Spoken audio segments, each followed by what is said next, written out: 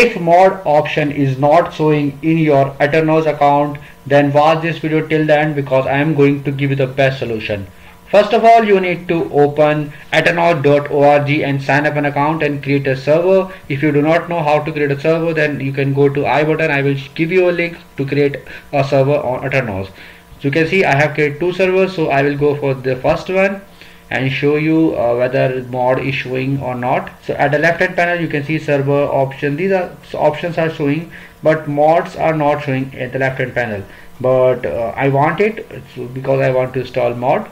So what I will do, I will go to software. First one is fabric. You can see for mods is written, and second one is forge. You can see it's written for mods. So quilt is also for mods, but you can try out anyone. Let me try forge. So simply click on forge, and after that it will open up. You can install any version. I will go for the latest version. Just tap on this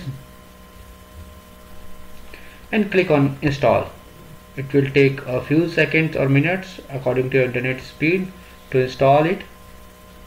So it is now installed. You can see now mod is showing here at the left hand panel.